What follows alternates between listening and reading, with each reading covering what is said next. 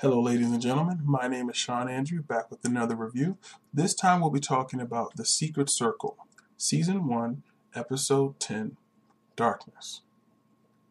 In this case, I'm actually going to split the storylines into two different sections just to help the whole episode experience flow a little bit better.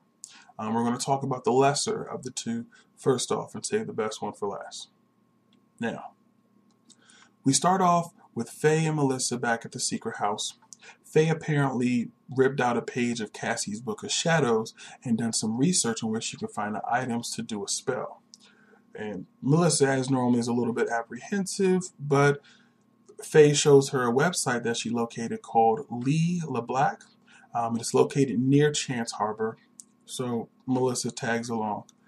Meeting at the location that's on the website, Melissa and Faye encounter some young guy who apparently is running everything out of his parents' garage. At least that's how Faye puts it. He helps them with the spell that will actually expand their powers.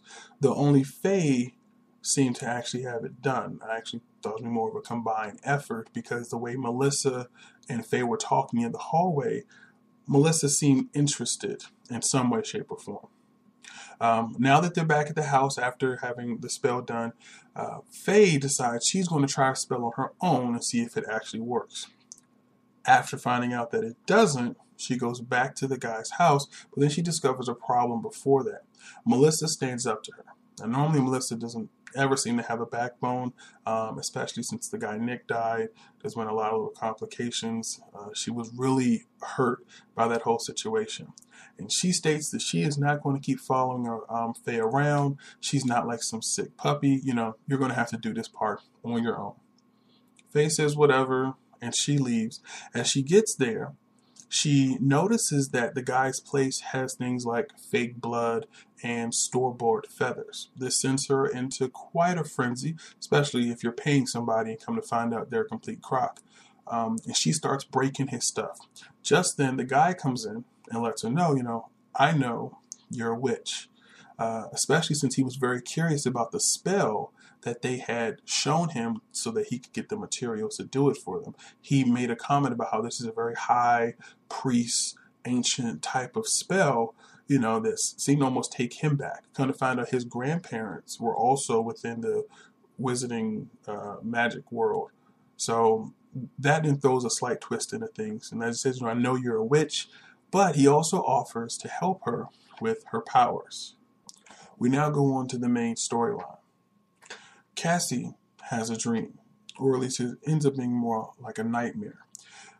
Jack shows up in her bedroom, telling her that she can't actually control the magic as he said. She begins to get a little bit angry, and with one strong push to Jack's chest, he drops to his knees and begins gasping for air. Blood starts pouring from his mouth. Now, due to all the stuff Cassie has just been through, it makes a lot of sense on why she would actually have this, especially for someone who I think is going to definitely be a potential love interest or the whole love triangle between Jack and Adam. Because the following morning, Adam then shows up trying to show his overall concern because of the past few days, and as some of her text messages has only been one-word responses. They get into a conversation about the dark magic and how she could accept that side of it, but also focusing on more and realizing more that, she does have good in her as well. When when Adam brings up the thought about using Diana's book as a way to help figure out some of the stuff that's going on, Casey starts to feel a little bit taken aback that she doesn't want other people knowing about what's going on, which I find kind of interesting when it's all said and done, as these were the same people who talked you into understanding that you were a witch. And because of this, now you are where you are, and now you just want to kind of leave people high and dry. I mean, I guess that'd be definitely to each its own type of setup. Then they go over to Diana's house where her grandmother shows up, and she ends up confronting her father, Charles, that she and Adam had broken up. To not be too alarmed, just because girls have a tendency of not always telling her father when guys break up with them. But what this does also lead Kate, who's again Diana's grandmother, she ends up learning that Dawn, who's Faye's mother, is now dating Charles, and that she knows all about Henry's death.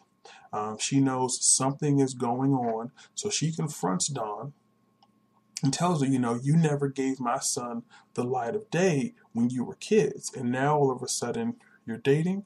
She says she's going to be on her, and she's going to find out she's going to get to the bottom of everything that's happening. Later on, they go to Adam as he's looking up dark magic at the house, and Diana comes in and she figures out everything super quickly. I don't know why Adam would have left Diana. It just seems totally stupid.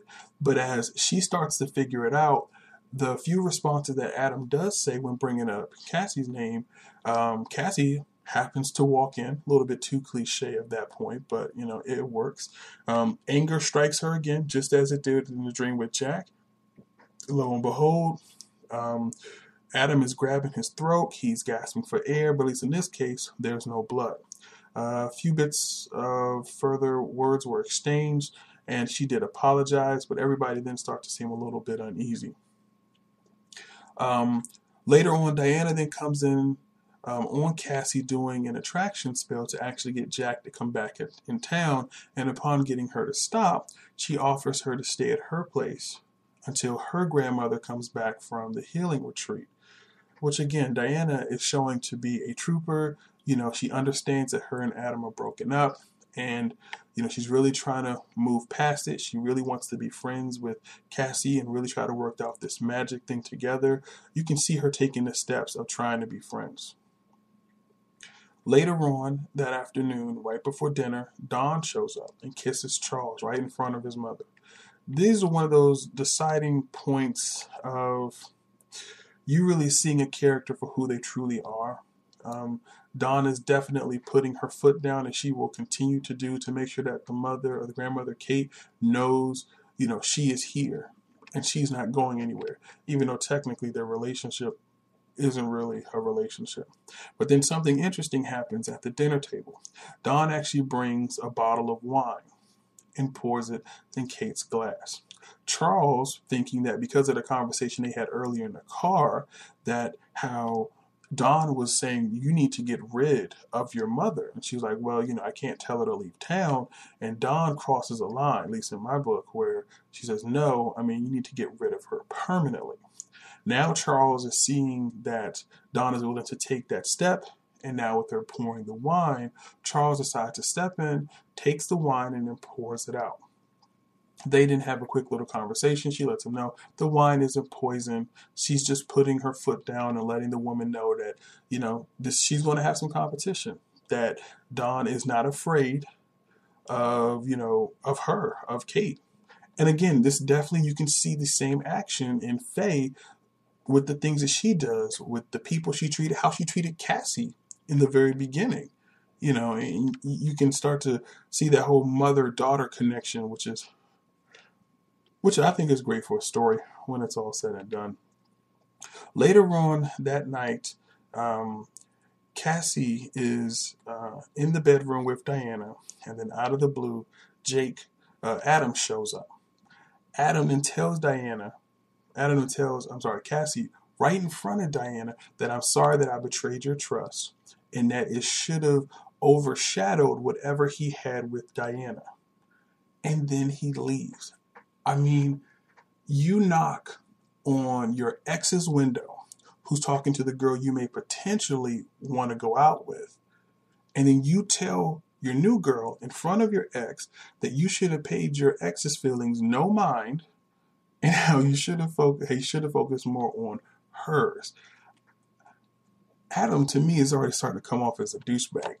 But what I will say is that part felt a bit, from a writing standpoint, unnecessary. It didn't really make or break any of the situations. It just overall just made him come off as being practically a douchebag. Either way, later that night, Cassie can't seem to sleep. She goes down to the kitchen and then comes across to Kate. Kate lets her know about how there is a way of getting rid of the dark magic, how she can just almost feel the dark magic inside of Cassie.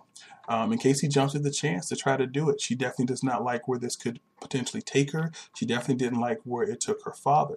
So that morning, Kate decides that she's going to take Cassie to a special part in the woods of Harbor, a special part of Harbor Woods. Then something else happens. It's a little weird. Diana goes into Kate's room just to put in some clean towels, and looks like Diana got a little nosy and started looking through her stuff. Come to find out, she finds something that feels to be wrong, which later on we end up finding out to be mandrake root, which is one of the things that can actually help to kill witches. Well, at Harbor Woods, you got Cassie and Kate are standing next to this homemade altar, some type of coffin-looking thing with a white cloth over it that had a symbol on top. Kate begins to say a spell, and then she cuts Cassie's hand and has her put her hand on top of the box to open the box. And then she pulls out this branch called elderberry, or also known as death tree. And as Kate holds it in between her hands and snaps the branch, Cassie's body falls lifeless to the floor. She awakes only to realize that she now is in a coffin. Kate states that the earth must bleed the darkness from you as she closes the top and leaves it. Then you got these circle of leaves all of a sudden start rushing towards the box, almost burying her alive. They then cut to Kate coming back at the house, and Charles confronts his mother talking about, I know something is up. And the mother just comes clean right then and there. Yes, I tried to kill Cassie. I don't really think that it worked. She definitely is the one that we've been looking for. She also then lets her know about the issue referring back to Henry, and that she knows you had something to do with it. He tries to play coy for just a moment until she says, look, every witch seems to have like their own scent to a particular scene, and that real witches, the more elders, they know it. And the mother definitely knows her sons. So back out at Harbor Woods, Adam and Diana show up, but not before Cassie has a moment to home in on her powers. She realizes, she starts to panic. She is practically being buried alive. She is completely scared, and she focuses her breathing. And she says, "Let me out." The lid blows off the top, and it showed it had almost been a good 2 inches or so of dirt had completely covered the box. Diana and Adam show up, they help her out, and then they go back to Diana's room. She apologized for everything that had happened. Diana, of course, would feel really bad as she made Cassie know that, hey, you can trust her. You can trust my grandmother, which I don't see why Diana would have thought anything differently. And though where Cassie did make a comment of how her grandmother didn't suspect anything about Diana at the time, magic-wise, that kind of put her a little bit at ease. But something weird happened when Cassie started to describe the feeling of fear running through her body, and how when it all erupted, that she actually liked it. You can start to see maybe that little bit of dark magic is starting to tinker with her a little bit more than she would probably like it would. But I do like how they ended the episode. Diana asks, "So how powerful are you?" They kind of fade out from the window. They look downwards, and you see Jake standing there in a hoodie. Overall, I love where they're going with the series. They're definitely giving it time to kind of build. They don't throw too many twists and turns so they can truly flush out an actual episode. I think that each one of the characters are getting their just due when it comes to learning about them. And a few of the extra characters, like for this particular episode dealing with Kate's grandmother, she was a nice twist to the bunch without really complicating the whole situation. I can't wait to see next week's episode. Again, so this is The Secret Circle, episode 11, called Darkness. CW is really stepping it up. I have to admit, I'm enjoying where they're going with these stories. So, my name is Sean Andrew with the TV Show Reivew. See ya.